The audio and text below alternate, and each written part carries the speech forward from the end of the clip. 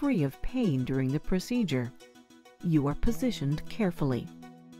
An instrument with a camera, called a scope, is then gently inserted into the urethra to reach the bladder. Once the scope is inside the bladder, your doctor will fill your bladder with water or saline. Using the fiber optic light and camera lens of the scope to see, your doctor will look carefully at the walls of your bladder.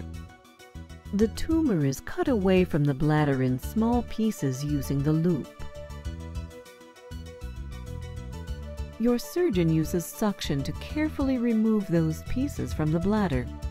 The loop is also used to stop any bleeding that is seen.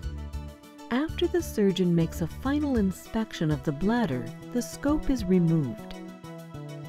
A thin, soft tube, called a Foley catheter, may be placed in your bladder.